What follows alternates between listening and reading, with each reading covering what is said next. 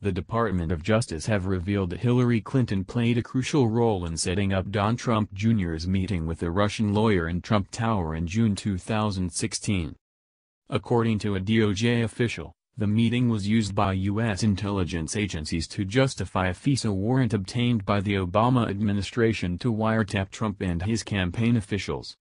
True Pundit reports, Hillary Clinton along with the DNC bankrolled Fusion GPS to set up Donald Trump Jr. in a large scheme to undercut his father's path to the presidency, a high-ranking official in the Justice Department confirms. The Russian lawyer who set up Donald Trump Jr., Natalia Veselnitskaya, was paid by Fusion GPS. Fusion GPS was paid by Hillary Clinton and the DNC. Oh yes, we forgot to include this. Veselnitskaya and Fusion GPS worked together on another caper in 2014, 2 years before the Trump Jr. operation. In Russia.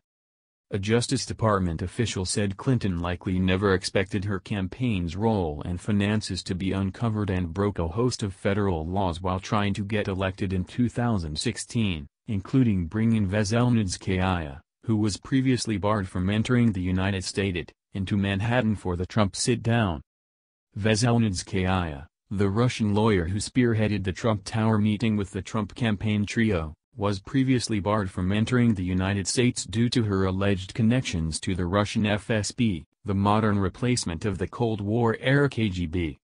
Yet mere days before the June meeting, Veselnitskaya was granted a rare visa to enter the United States from Preet Bharara, the then U.S. Attorney for the Southern District of New York.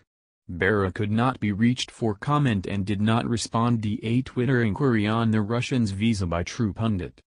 Federal law enforcement sources said Bharara was simply following the orders of Attorney General Loretta Lynch, who lobbied the State Department to issue the disavowed Russian a B1/B2 non-immigrant visa. This permitted Veselnitskaya entry into the United States for the sole purpose of entrapping Trump associates to use as fuel to commission wiretaps, federal sources said. Veselnitskaya may have been paid as well by the U.S. government, FBI sources said. The timing makes sense. Trump Jr.'s meeting occurred on June 9. 6 days later, The Washington Post falsely reported that the Russians hacked the DNC, setting up the Russian narrative. In reality, Seth Rich was identified as the source of DNC emails that were published by WikiLeaks in July 2016, shortly after Rich's assassination in Washington, D.C. That murder remains officially unsolved.